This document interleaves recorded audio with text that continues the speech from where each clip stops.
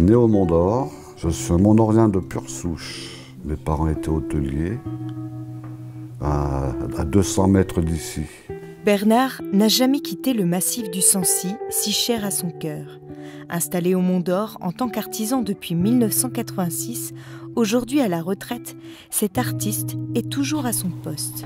C'est par passion, je pense que c'est une vocation. Alors, est-ce qu'on peut expliquer une vocation quelque chose qu'on a en soi, c'est inné, quoi.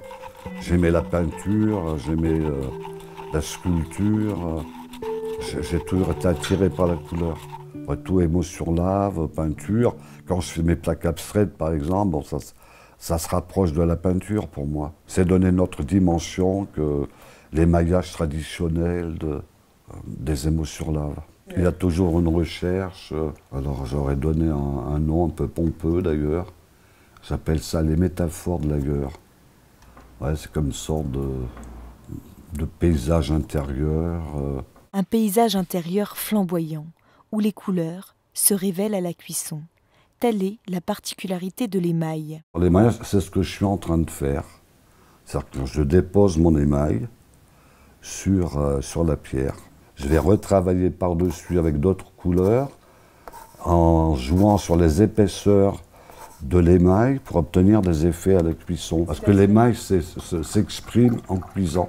Il y a une réaction chimique. Par exemple, là, je passe un orangé et dessous, c'est un rouge. Et tout ce qui est gris va sortir bleu, en fait.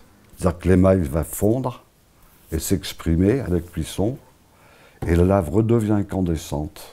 C'est l'émail qui, en fondant, devient brillant, parce que j'utilise essentiellement des émaux brillants. Parce que ces plaques-là, ça va devenir comme les grandes plaques qui sont sur le mur après. 3 à 4 heures de cuisson par plaque à 980 degrés pour obtenir ce résultat. Alors, la plaque est très mate et les tons vont complètement changer. Et tout ce qui est gris et rose sont ces couleurs-là. Dans l'atelier de Bernard, entre figuratif et abstrait, il y en a pour tous les goûts et toutes les bourses.